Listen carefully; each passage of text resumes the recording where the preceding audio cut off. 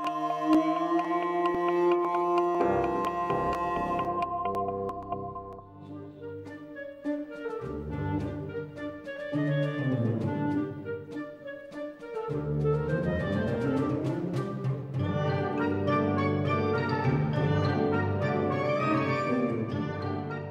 interested in combining organic forms and geometric patterns in kind of an environment of moving elements, still elements, mechanical elements that drive other moving systems and sculptures.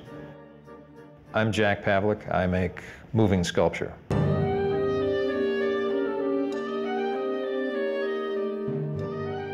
You know, I find myself more and more often saying moving sculpture. The term kinetic it's kind of an anachronism. It refers to a type of sculpture that came out of the early part of the 20th century. And if you say it, you sound like you're jumping into the Wayback Machine. So I often use the term moving sculpture rather than kinetic. My most recent exhibition was in Northeast Minneapolis at Gallery 122.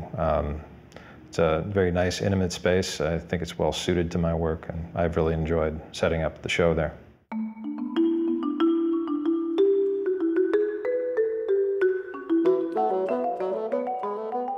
The title of this piece is Four Bands. This was made in 2009, and it was a sculpture that was first exhibited at the Minneapolis Institute of Arts. I use very simple titles. These sculptures are really very basic formal exercises. And it's a sculpture that involves the use of flexible material and constructed steel framework, essentially, to hold the moving mechanism and to hold the organic flowing structure. This is a body of work that I've been exploring for about 10 years. And I'd say the inspiration is this idea that I want to merge a moving structure with a mechanical structure. It's kind of a metaphor for people's relationship with the modern world.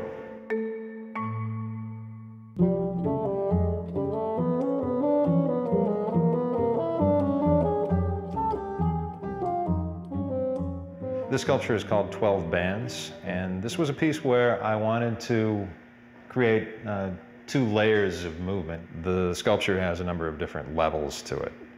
So I try and think, what makes a successful moving piece? It's something where the experience isn't over, in 10 or 15 seconds. It's something that it takes a while to understand.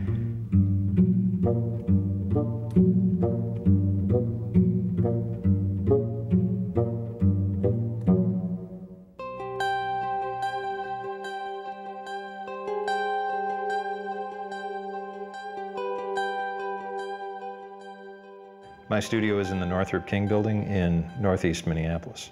I think it was about 15 years ago. I was spending time with a friend of mine, and he pulled a saw out from underneath my coffee table, and he started playing it like a folk musician. And I just saw that, and I said, I really need to make a moving sculpture that somehow uses that merging of, controlling a piece of flexible steel and at the same time making sound out of it.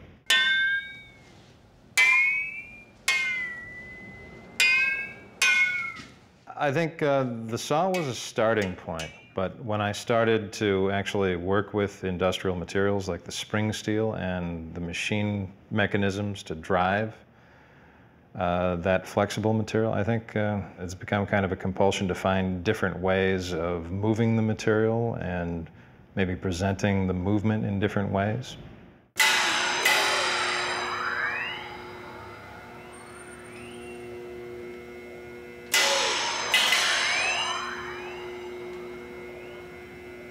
This sculpture is 6 bands from 2003, and I believe it was in this sculpture that I started to explore the relationship a little more closely of the movement of the material as it needs to be balanced with the mechanical or the geometric structure of the framework that holds the piece. Now, this piece does go through a sounding cycle. It uses a programmable logic computer.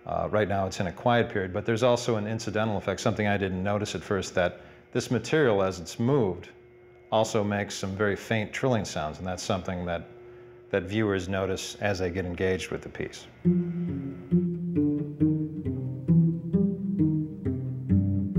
When I'm developing a sculpture, my process involves taking a piece of the spring steel, and sometimes I'll start just by holding it in my hands and seeing what kind of motion can be created. And things are very fluid when you're holding even a piece of rigid material in your hands.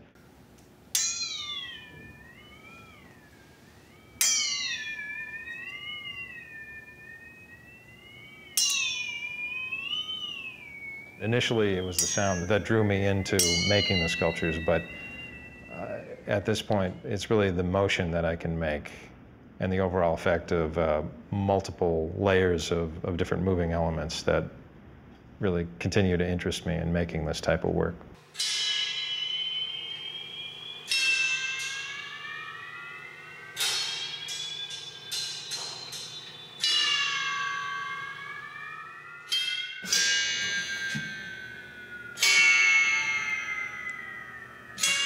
I'm an artist because I enjoy making this work. I guess I've enjoyed exhibiting. I've enjoyed some of the awards that I've gotten, but really, I think something that I've enjoyed the most is just the ability to keep making better work, and that's something I hope I'll always have.